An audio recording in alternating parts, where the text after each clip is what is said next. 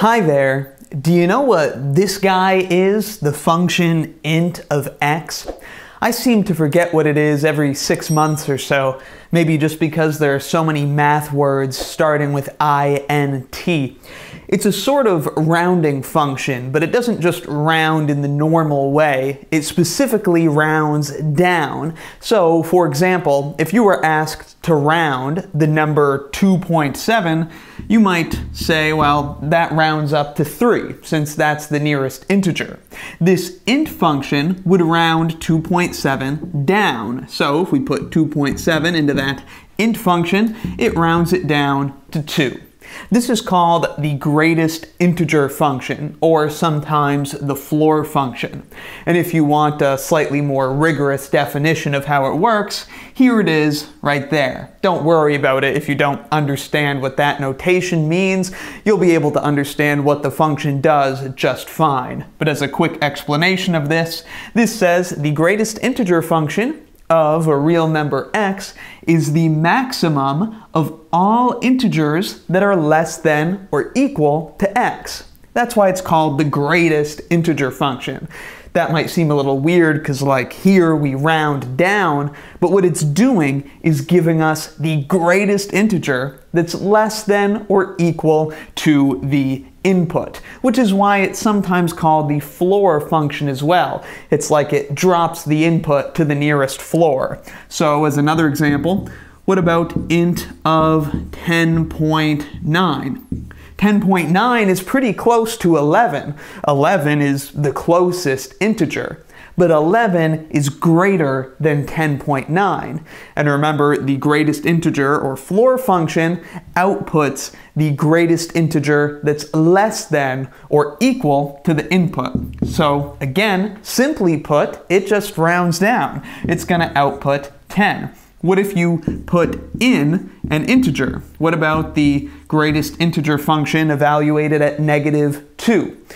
Rounding down to the nearest integer, well, -2 is already an integer, so -2 is the nearest integer that's less than or equal to -2. There's also another cute notation for this function that's more evocative of the floor function name, and I prefer this notation.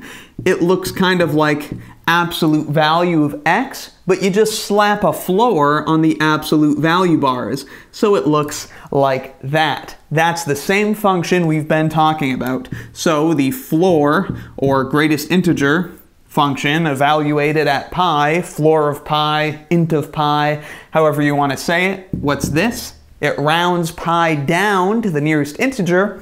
Pi's a little over 3, so this is equal to 3, which might please some of my engineers in the audience.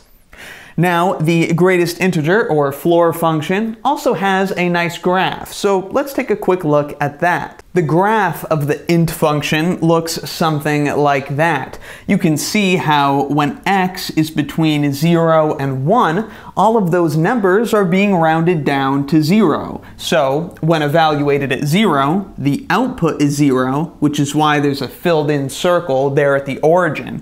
But once we get to 1, all of a sudden the function jumps up to a value of 1, which is why there's an empty circle there at x equals 1, and we can see it jumps into that filled-in circle. So like 0.999, that rounds down to 0. But when we finally get to 1, then int of 1, or the floor function of 1, is 1. Same thing happens between 1 and 2. Everything rounds down to 1, 1.1, 1.4, 1.6, 7, 8, 9, until you get to 2, where the function jumps up to 2. Similar things happen going into the negative direction. If you want to see some quick examples of the negative inputs, what would int of -0.3 be?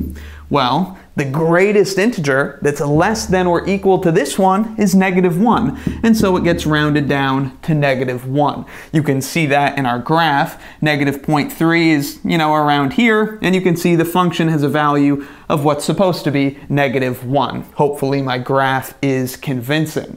And if you're studying calculus, this function also makes for a good introduction to one-sided limits and where the two-sided limit might not exist.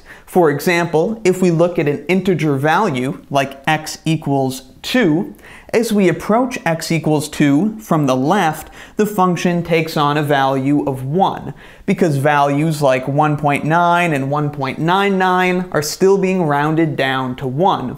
But as we approach x equals 2 from the right, values like 2.01 and 2.001, those are being rounded down to 2.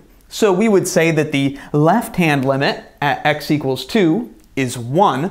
However, the right-hand limit at x equals 2 is 2. And so the two-sided limit, which we would just write as the limit of the function as x approaches 2, doesn't exist. There's what I just said written down. The limit of the function as we approach 2 from the left is 1, but as we approach 2 from the right, the limit is 2. Since the one-sided limits are different, the limit simply as x approaches 2 does not exist. Again, plain and simple, this greatest integer function, which is sometimes written like this and sometimes written like this, just rounds the input down to the nearest integer. It's sometimes called the floor function, and you should be able to recognize and use both of these notations. Pretty cool function. Let me know if you have any comments, any questions, down in the comments. I could have had more success if I retired my romancing.